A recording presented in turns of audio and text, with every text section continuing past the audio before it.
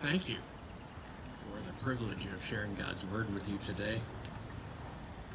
Some of you know Matthew and Ruth, and it's really under God's hand that Matthew and Ruth and their boys have us here. For those of you that call them, particularly my son, Matt, we just want to set it straight. Okay, his mother calls him Matthew, his father calls him Matthew, and God calls him Matthew. It is a privilege to share with you. This is one of the unusual times in preaching. People have normally expected like the heat to come from the front, from the preacher, and not from the back, so it's a little bit different in every way today. But of all the things I want you to remember, if once we get into the book of Joshua, if you forget everything else, would you remember this today? That Jesus has never loved you more than Jesus loves you right now. You know that? There's nothing you can do to make him love you more. There's nothing you can do to have him love you less. And the greatest thrill of sharing the love of the Lord Jesus is sharing with people the depth of his love. So when we sing a song, and I enjoyed the lament, Jesus, when you're going to wake up, have you noticed this? That he rarely shows up early, but he's never late. In the midst of the crisis of life, Jesus shows up. Let me ask you, how's your memory? Look sideways at somebody that knows you, if you need to. How's your memory? Many years ago, Annette and I were at a concert in Stratford, Ontario at the Festival Theatre. And once we were seated, I looked at her and said, these are almost the identical seats that we had at the last concert we were here. And Annette said, Steve, we've never been here for a concert. I said, most certainly we have been here for a concert. Here's who it was. We were seated here. You were wearing a red dress. And at that moment, like this stab of pain went through my brain, and I remembered that I was there before I'd ever met Annette.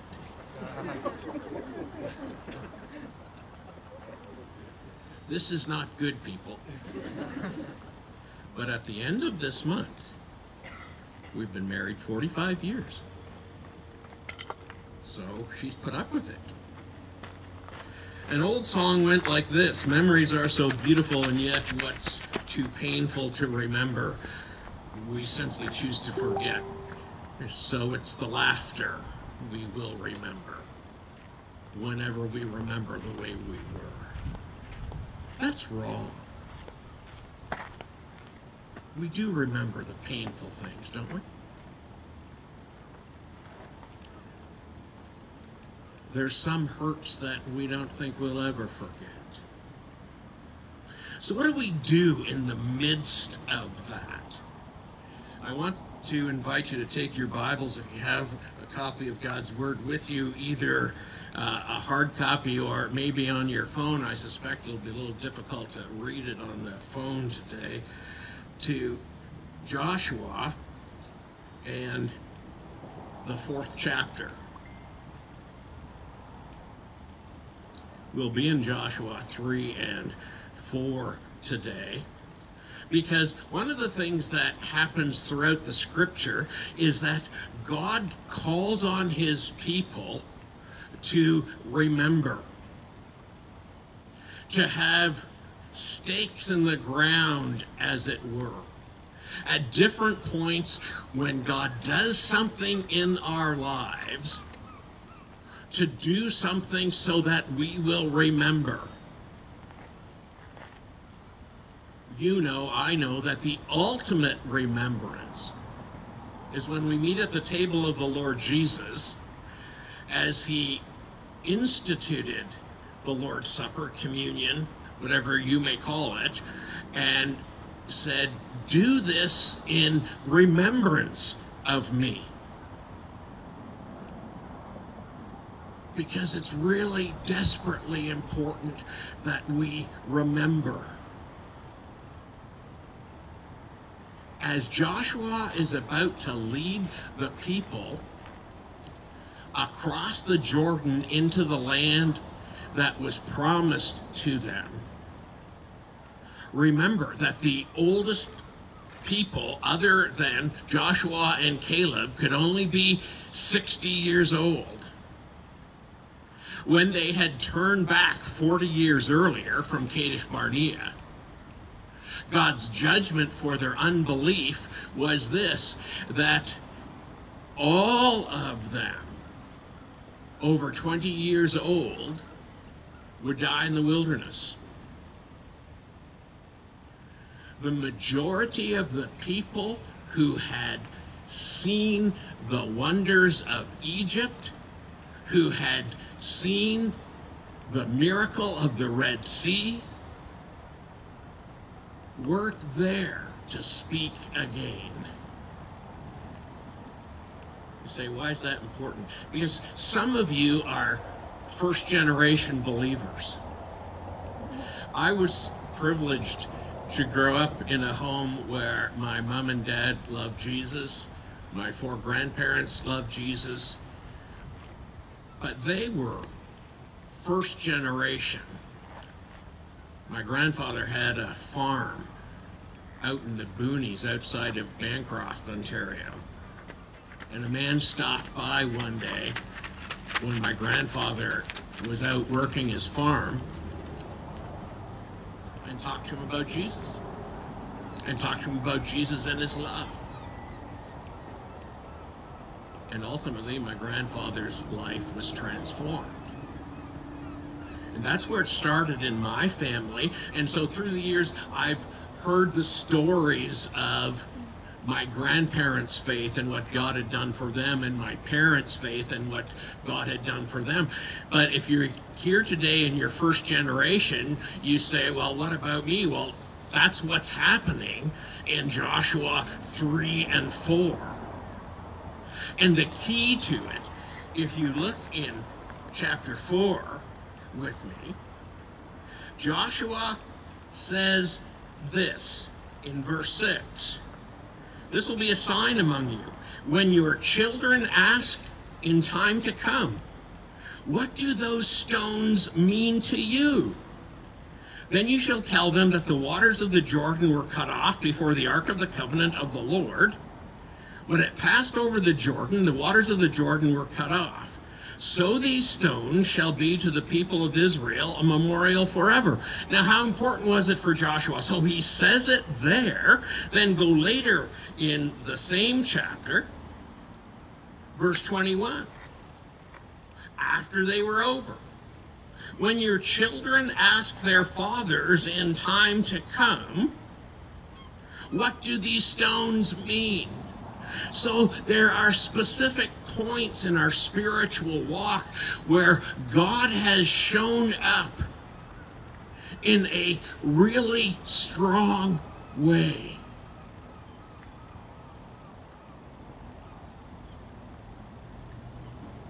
When we left seminary, our first church was in Blind River. So if you know Blind River, I mean, we were coming out of Dallas, Texas. And we arrived in Blind River. We knew it wasn't quite the end of the earth, but we were sure we could see it from there. And it's this little town. Some of my friends in Southern Ontario, I'd grown up in Oshawa, said, Steve, don't go there. Like, no one will ever find you. And Annette was expecting. We were going to take 2 weeks have a little break, and then start ministry. I mean, Lord, here we are, prepared, we're sacrificing for you. Our mailbox number in Blind River was Post Office Box 3.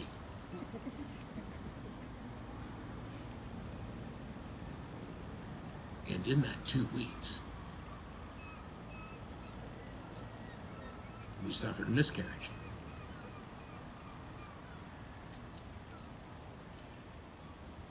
And we needed God to show up. Because for us, it was, Lord, how could that happen? Frankly, for me, like, what more do you want from me?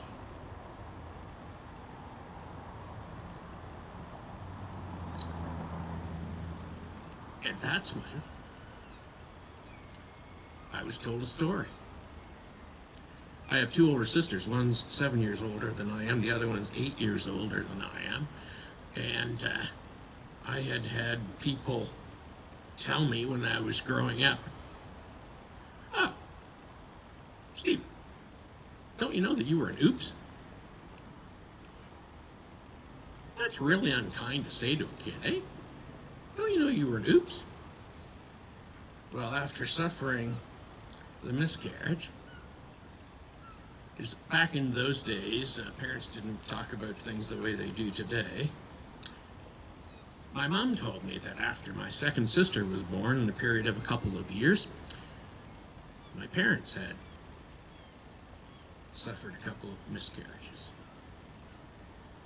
And the doctor had told them they needed to wait at least 5 years, and so that's what took place.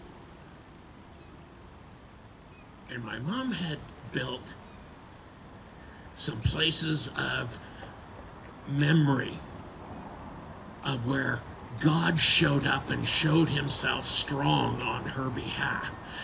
And she was able to share that. Here is how the Lord sustained us through that.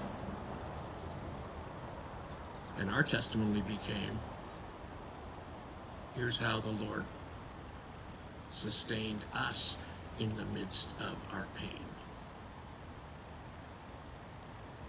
But if you're first generation, you may only know the stories, and in the readings in this past week, you've been reading about the crossing of the Red Sea.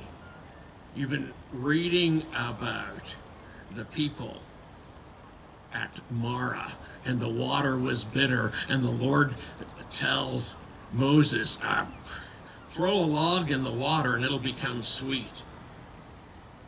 And then they go to Rephidim, and there's no water, and the Lord says to Moses, strike the rock and water will come forth.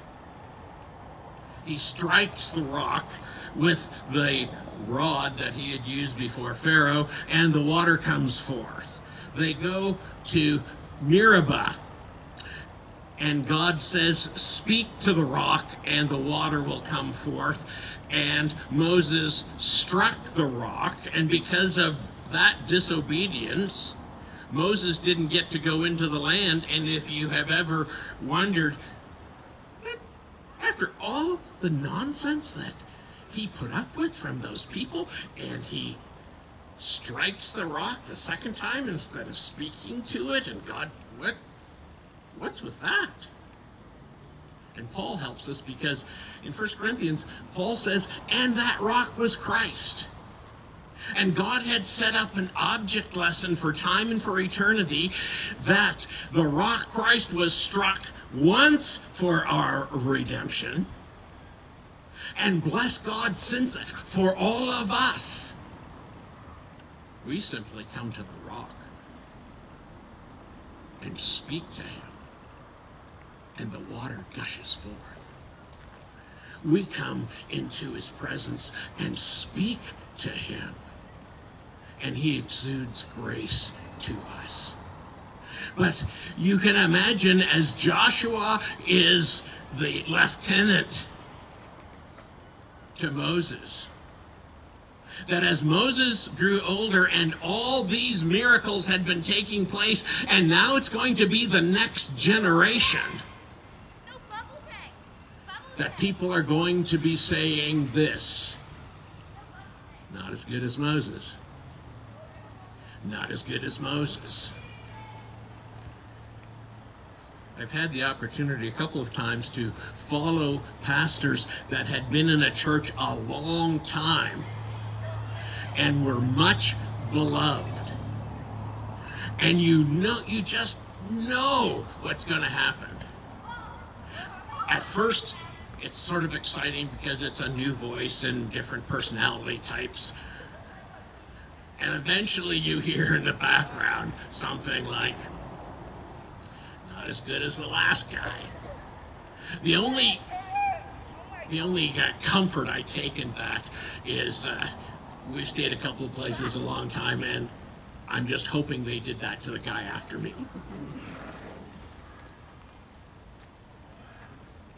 But for those of you who are first generation believers, would you put yourself in the place of Joshua, where God is saying, look, I am going to do for you what I did for Joshua, so that in time to come, when the stories are told, you'll be able to look back, and it's not just Moses' story, it's not just people who are older story.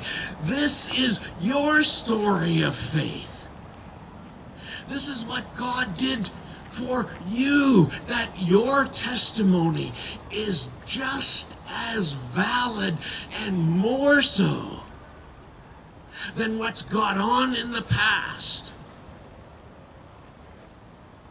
Sometimes you'll hear somebody give a personal testimony. And I heard a preacher say one time that, at his church, he just got tired of the people that would stand up and say, I want to thank God that 40 years ago in a cornfield in Oklahoma, he saved me. And this pastor said, and I want to say, but has he done anything for you lately? And the great news for us is simply sharing, here's what God is doing in my life right now, even if it's a time for you of silence. Even if it's a time for you when your heart is crying, Jesus, when are you going to wake up? Here's my difficulty. And as God is taking you through the seasons of your life, he wanted to do this for Israel. You take the Ark of the Covenant, and the Ark of the Covenant for them was the presence of God. That's how he presenced himself with them. He presences himself with us by his Spirit. If you're in Jesus today, God's Spirit indwells you right now where you're seated. He presenced himself with Israel and showed them outwardly. It's in the Ark of the Covenant. And bless God, the picture that he forms is not this. You go across the Jordan and I'll watch. Never. God isn't a distant God. He's a present God. And so the rule was this. Take the Ark of the Covenant, take it into the midst of the Jordan, and if you check, you'll see that the Jordan was in flood stage. Why is that important? Friday, Annette and I went out to Cascades, and we didn't really look at the map. We just decided we would walk. Now, I don't know if you know the colors of the trails at Cascade, but we ended up doing the red and the orange. And as we're getting back towards the vehicle, I'm really hoping we have cell service, at least like 911. And Matthew and Ruth had taken us out there the first week of April, just after we arrived. What a difference. This raging torrent back in April, and now, oh, look at all those rocks, etc. So when God wants to show Joshua his power and the might, he doesn't want this to happen. Wow, look. The River Jordan's at its lowest point. You'd barely get your ankles wet. That can hardly compare to the Red Sea. God takes them across. When the text says the Jordan is overflowing its banks, so that there's going to be no doubt whatsoever that God is with them. They go into the middle. The waters stop. The rest of the waters go down to the Dead Sea. And upstream somewhere, God walls up the waters. And the text says the people go across on dry ground. And Joshua says, don't want you to forget. And it's important not just for some of the people, but all of the people to remember. So for each of the 12 tribes, choose one guy. You're going to get a rock out of the middle of the Jordan, and you're going to take the rock and you're going to put this heap of stones, because in time to come, your children are going to say, what do these stones mean to you? And they're going to talk about, here's when God showed himself strong on our behalf. Here's when God showed up. Here's what Jesus has done for us.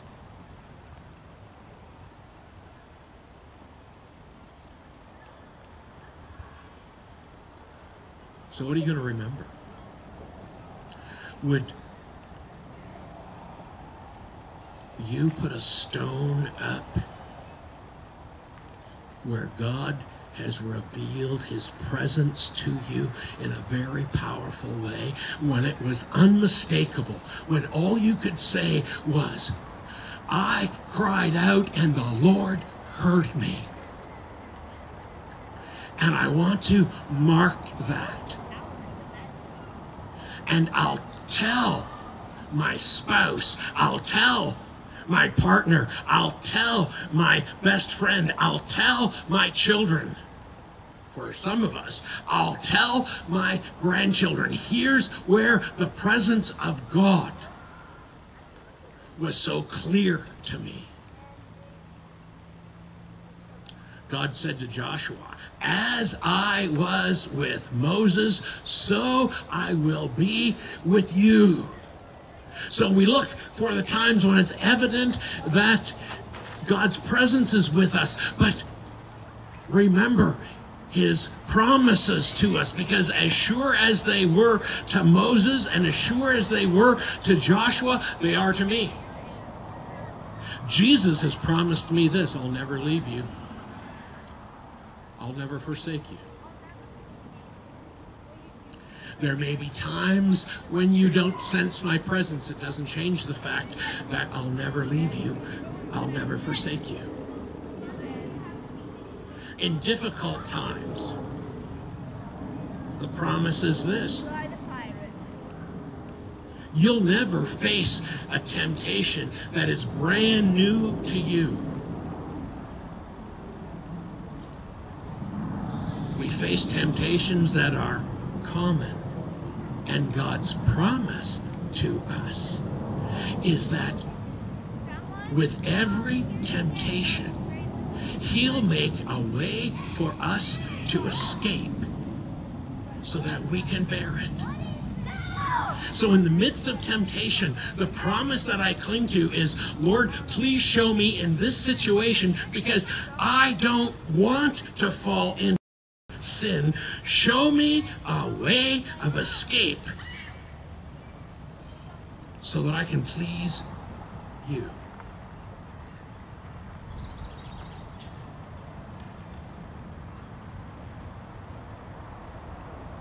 What about the really difficult times?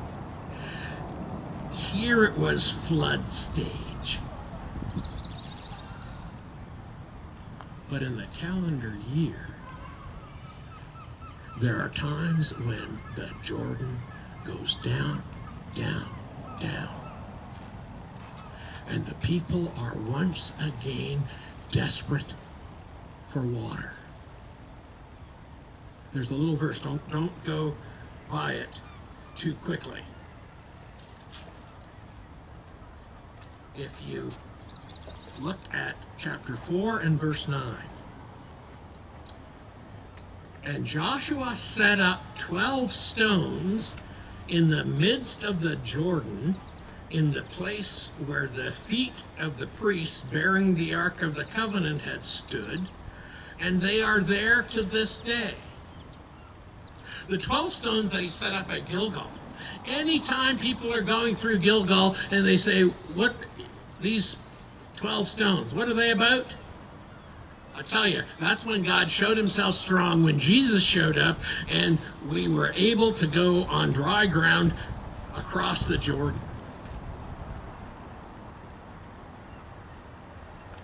But 12 stones in the middle of the Jordan. I learned about that at Cascades this week. Because as the dryness and heat would descend upon the nation, and the river went down, and the river went down, ultimately 12 rocks would begin to appear. And just when you might have thought, they might have thought, has God forsaken us? Has God given up on us? Has he brought us into this land and now here we're going to die of thirst? There start appearing 12 rocks that you wouldn't see when there was lots of water. Wouldn't see when you're dying of thirst. But now, in the midst of the current crisis, their stones reminding you of God's faithfulness there in the middle. So I ask you today, what stones are you looking for? What stones are you building? That you can remember the presence of God, that remind you of the promises and the power of God, remind you of his care, remind you of his love.